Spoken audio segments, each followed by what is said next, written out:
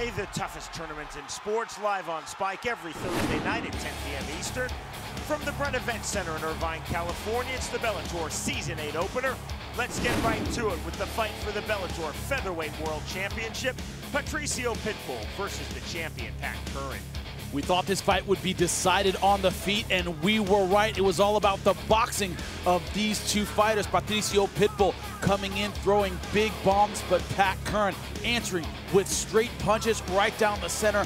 Nice, tight combinations. And another thing, having been in deep water before, he got stronger as this 5-round fight went further and further, and it was the champ, Pat Curran, taking a split decision victory to retain the title.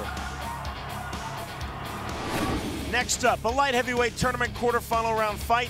Mikhail Zayats versus the MMA legend, Babalu Sabral. You see here the spinning back fist by Mikhail Zayats. That was the beginning of the end for Babalu. You see here finishing up with some ground and pound. Big John McCarthy saw enough at that point. Aggression from Mikhail Zayats and great finishing instincts. He gets a big upset victory in Babalu's hometown, Southern California, and moves on to the semifinals.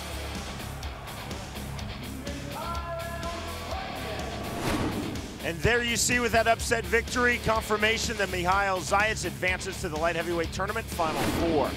Our second world title fight of the evening, this for the lightweight title of Bellator, Rick Hawn versus the undefeated champion, Michael Chandler. And the ease of the takedown, that was the story in this fight. Michael Chandler picking up and throwing down the judo Olympian Rick Hawn. Physically dominant, aggressive from the outset, keeping Rick Hawn on the defensive. But it was here, taking his back, both hooks in, that he sunk the rear naked choke. Look at the hip pressure of Michael Chandler. That was the end for Rick Hawn. A steamroller victory for Michael Chandler as he retains the title with a second round submission victory.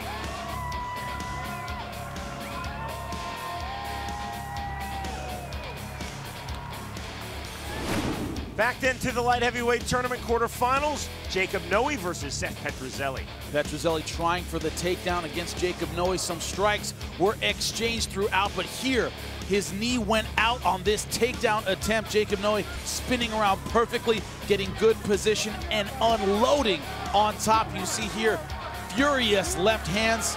Referee gave Seth Petrozelli plenty of chances to get back in it, but he was out in this fight. A TKO victory for Jacob Noe. He called it the biggest fight of his life, and Jacob Noe takes full advantage, advancing to the semifinals. And we conclude with a light heavyweight tournament quarterfinal round fight, Atanas Jambazov versus Emanuel Newton.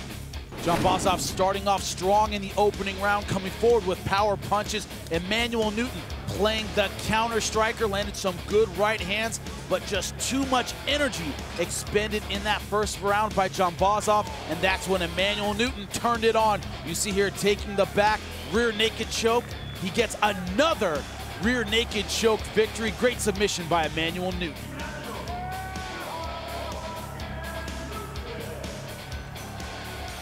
So 3 places this evening have been filled in the light heavyweight tournament Final Four. Mikhail Zayats, Jacob Noe, and Emanuel Newton. For the latest Bellator news and information, it's Bellator.com.